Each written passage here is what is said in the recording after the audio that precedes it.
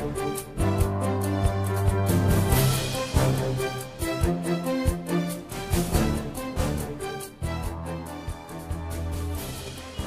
চিত্র চট্টগ্রামের ইপিজেড এলাকার সকাল হতে না হতেই জীবিকার তাগিদে এভাবেই পোশাক কারখানায় যাচ্ছেন শ্রমিকরা।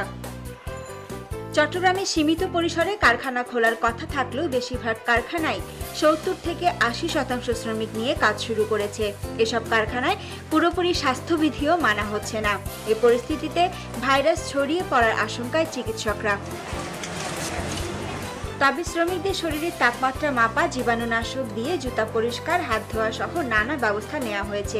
বেশিরভাগ কারখানায় সরকারি নির্দেশনা শতভাগ মেনে চলার চেষ্টা করা হচ্ছে বলে দাবি বিজিএমইএর। আমাদের শ্রমিক, আমাদের কর্মচারী, তাদেরকে নিয়েই আমাদের চলতে হবে এবং এই অর্থনীতিকে গতিমান করতে হলে তাদেরকে নিয়ে যেতে হবে। তাদের স্বাস্থ্যবিধি মেনেই, তাদেরকে সুরক্ষার মধ্যে রেখেই কিন্তু আমাদেরকে চলতে হবে। করোনা সংক্রমণ রোধে জনসমাগম এড়িয়ে চলার পরামর্শ দিয়েছেন সিভিল সার্জন।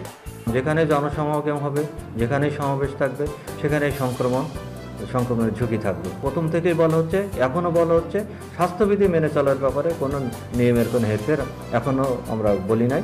পোশাক কারখানার পাশাপাশি শপিং মল খুলে দেওয়ায় করোনার ঝুঁকি বাড়তে পারে বলে মনে করেন বিএমএর সভাপতি। আমাদের যে শপিং মলগুলি খুলে দেওয়ার যে সিদ্ধান্ত, আমার একটা ভুল সিদ্ধান্ত। আমি অনুরোধ জানাবো আমাদের টেকনিক্যাল কমিটি যারা আছে, স্বাস্থ্য মন্ত্রণালয় এখনই বসে হয়তো এটা আলাপ আলোচনার মাধ্যমে যদি কোনো সুযোগ থাকে এটা বন্ধ করা উচিত, না হয় আমাদের জন্য একটা বিরাট একটা ক্ষতিকারক হবে। দেশে মঙ্গলবার পর্যন্ত করোনায় আক্রান্ত হয়েছে 10,929 জন।